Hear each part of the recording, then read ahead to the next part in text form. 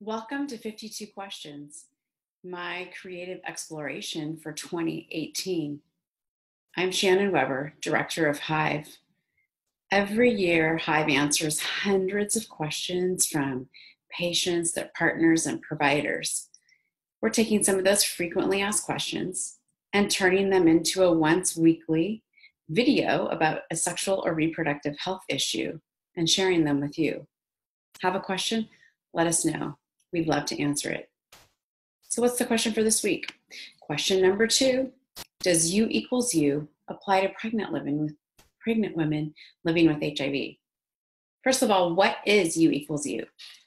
The Prevention Access Campaign's Undetectable equals Untransmittable started in the summer of 2016, and it's a growing community of global HIV advocates, activists, researchers, with a consensus statement that has been signed by the CDC and over 550 organizations in 70 countries.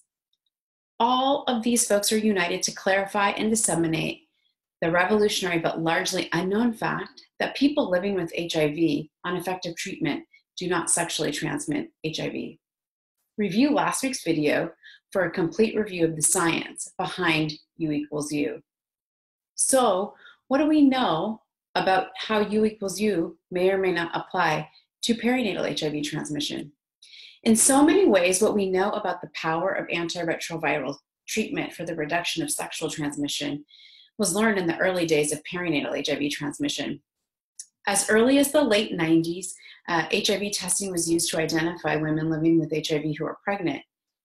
And when antiretroviral therapy was given during labor and delivery, there was a dramatic reduction in HIV transmission. This remarkable decline in perinatal HIV transmission has been called one of the greatest public health success stories in the United States. Each year, between 8,000 and 9,000 women living with HIV give birth. The CDC reports that in 2013, which is the last year for which we have complete data, that there were 69 perinatal HIV transmissions. And this is down from 216 about a decade earlier.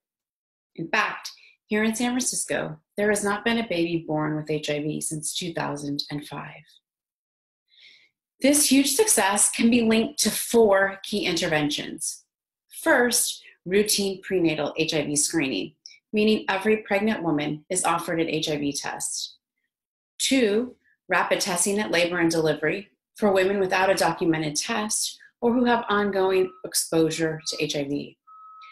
3, antiretroviral therapy for the mom and antiretroviral prophylaxis for the infant. And 4, infant replacement feeding or avoiding breastfeeding. For many years in the US, we have been comfortable telling women living with HIV that if they take their medications and have an undetectable viral load, provide antiretrovirals to their infant after delivery and avoid breastfeeding, that there is a less than 1% chance of passing on HIV to an infant. This is down from a 25% risk without any intervention, that rate going up if breastfeeding is included. While U equals U and perinatal HIV success are really about the hard science, I'm reluctant to answer this question without also giving some context for women living with HIV's lived experiences with their reproductive health. The Positive Women's Network USA published a report in 2013 called Unspoken: Sexuality, Romance, and Reproductive Freedom for Women Living with HIV in the United States. This important report was written by and about women living with HIV and is just one of the sources that documents the compelling data about the discrimination women living with HIV have faced regarding pregnancy, forced sterilization, higher rates of tubal regret, lack of preconception care, and stigma from providers related to their reproductive desires. All of these injustices are higher for women of color. So what's next?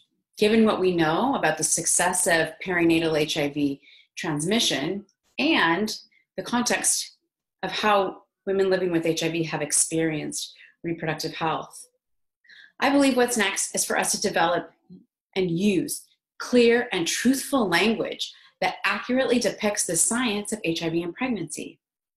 Here's what we tell women at HIVE Clinic. Here's what we know. Taking your HIV medications, maintaining an undetectable viral load before pregnancy and throughout pregnancy, avoiding breastfeeding, and providing antiretroviral medications as prescribed by the doctor to your infant nearly eliminates the risk of HIV transmission. All women and their partners deserve to know the science and the truth behind U=U and the truth about HIV and pregnancy. We can welcome conversations with women living with HIV about pregnancy or their choices not to become pregnant.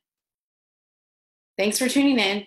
Join me next week where we'll answer the question, does U=U apply to women living with HIV during breastfeeding? Thanks for joining and have a great week.